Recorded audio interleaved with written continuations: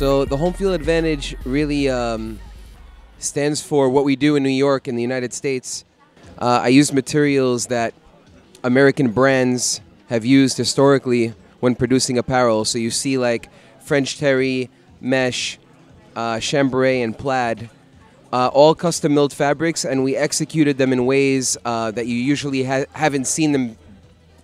We executed in ways that they haven't been used up until today. So when we use the mesh, you saw them used over the bleaker sweatpant, and we used it as an applique on one of the baseball jerseys, actually both the baseball jerseys.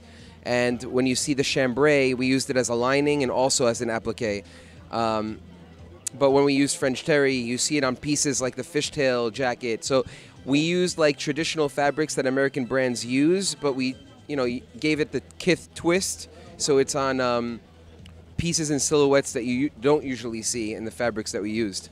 So that was the idea of bringing that clothing, that type of apparel to Kith, to this clothing line, and to regions in countries that up until now you haven't really noticed or seen Kith in different stores. So we wanted to bring the American and New York City heritage with the red, white, and blue colorways of different pieces, the way that the pieces are blocked. We wanted to bring the pride of New York City and America into different countries which we haven't been in before. So that's really like the home field advantage, is bringing USA and New York City into other cities and applying, fabrics and materials that American brands have historically used. Creating goods that have USA and NYC all over the products, it's a risk going into other countries and cities, but that's why we did it for our first collection, because we think that there is some demand for Kith product outside of New York City, and I think that people want to have a piece of what we do back home, so like they want to somehow experience or be connected to the brand, and we feel like this is the best way to do it. It's the most organic way to do it. We want them to kind of get a piece not only of the brand, but also the culture and where we come from. So yes, it's a risk, but I think so far the reaction's been good.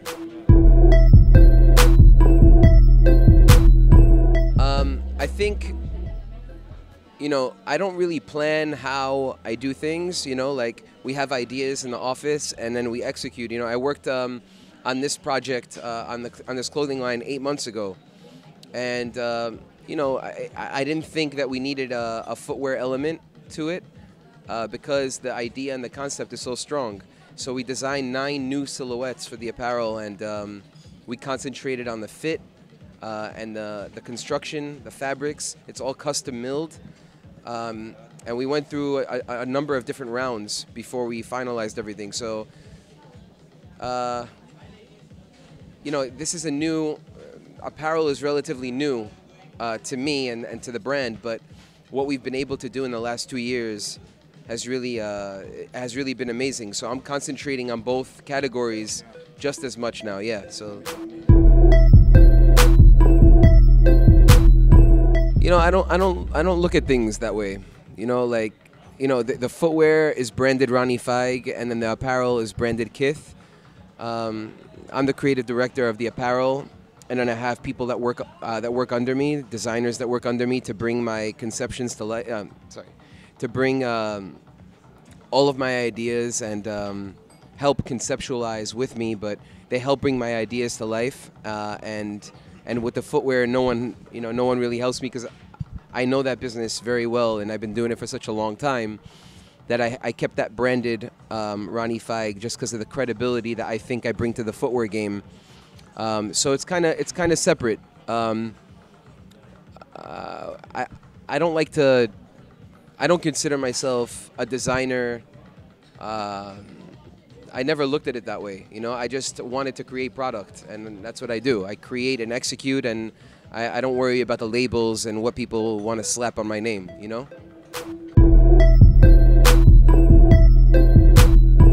The pressure of continuously wanting to do better than the last project, it's intense.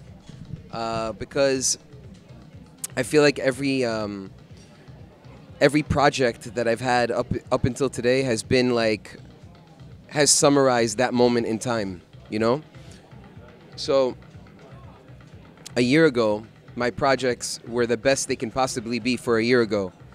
But like anybody else in any other business, you learn as you go. And as I continue to do what I do, both in footwear and apparel, I'm continuously learning.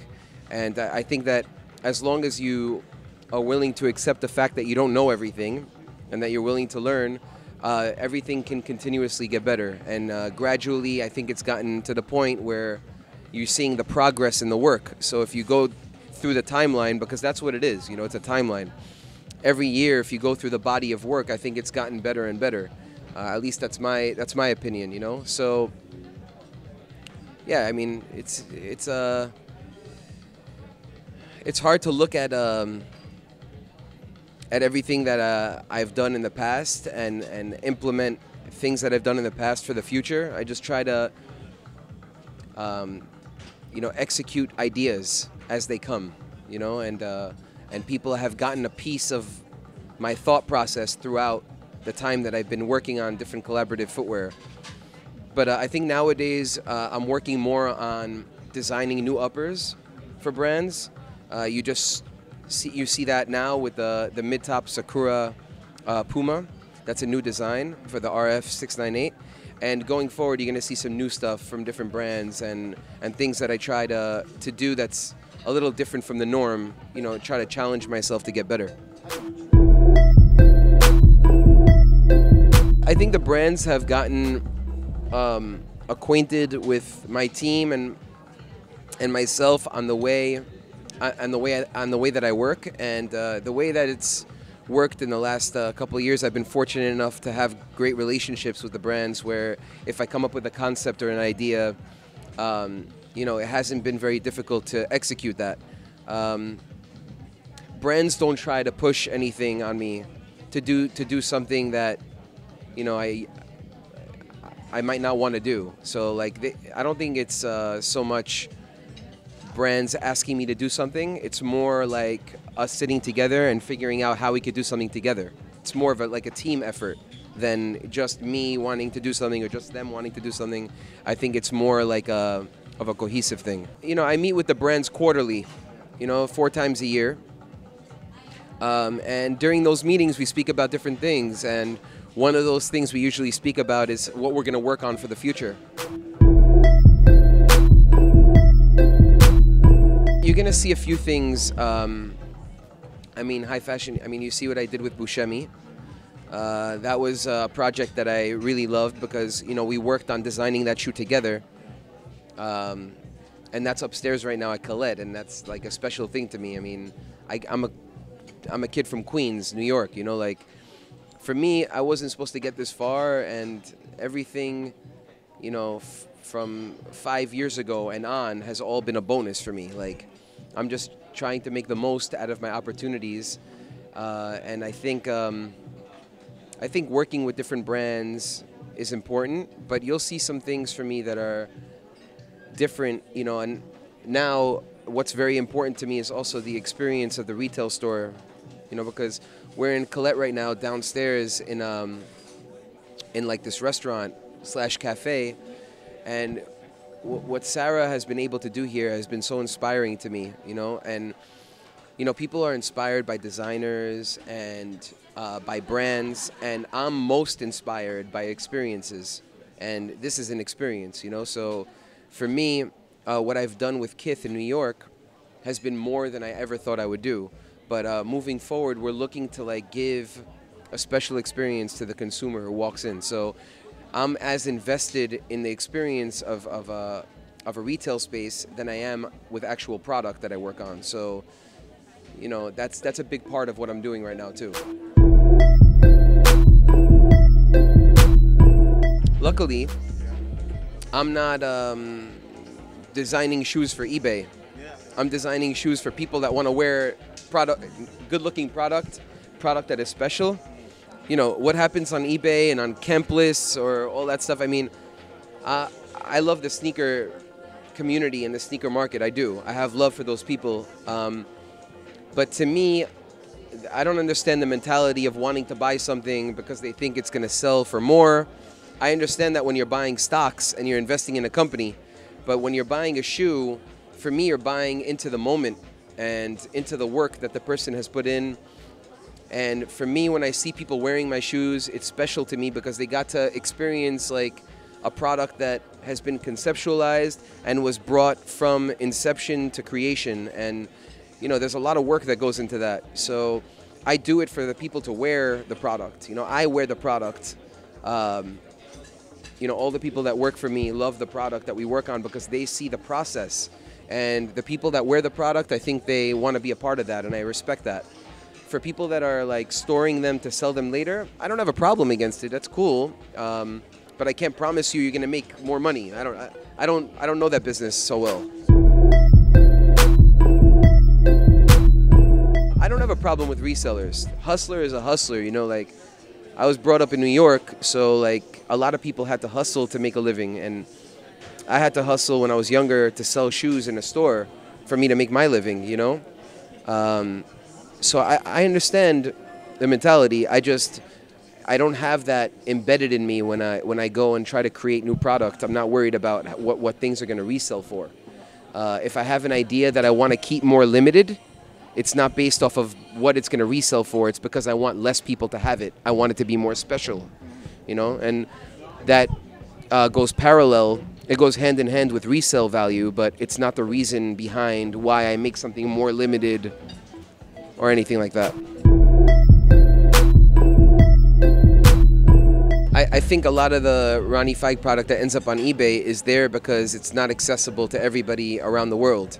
I keep it very tight as far as distribution because, you know, at times I'm worried about who the retailer might be that's going to tell my story, or if they're going to tell the same story, if they're going to merchandise the product the same way I want it to be merchandised. Those things are the things I'm worried about. So I don't want to over-distribute to places that won't display my products as I want them to be displayed. So because I keep the distribution very tight, they become more demanded, you know, and that's why I think my shoes have ended up on eBay. But again, like that's not what I do things for, you know what I mean? Like the eBay market, the resale market, it's always going to be what it is. Like it's always going to be there, you know, for any type of product, for an iPhone to a comic book to, you know, to shoes. It's a big market. That is for another day.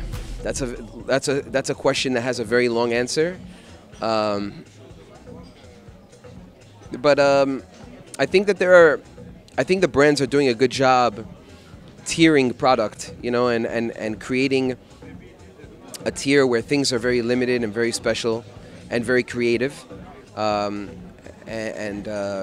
You know, those products will always be put on a pedestal by the consumer, and consumers are always looking for something different. So I think the brands have realized that. You know, the bigger brands, Nike always does a good job, and I think Adidas and Puma have really stepped it up. New Balance and Asics also have their own tiers. So, and you're seeing little brands, you know, independent brands come up also. Diadora has done a very good job this past year, and you know, it's fun. It's fun to be in the market and see what they're doing to adapt to the marketplace and to adapt to what the consumer is looking for from those brands. It's good to see that.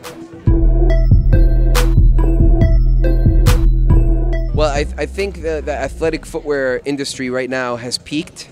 I think it's at its all-time peak, actually. The younger kids are involved. The teens are involved. Even, you know, if my nephew is 12 years old, he's turning 13, he's like a sneakerhead, you know, and then you have the teenagers who are sneakerheads, and then you have the guys in the 20s, but then you have the guys in the 30s like myself. I wear sneakers almost every day. So I think it's peaked. I think it's everybody now that's, not everybody, but it's almost everybody that's involved in that market and wants to be in that market and be in the know. So where do I see it going forward? It depends on how the brands react to seeing how massive it's gotten.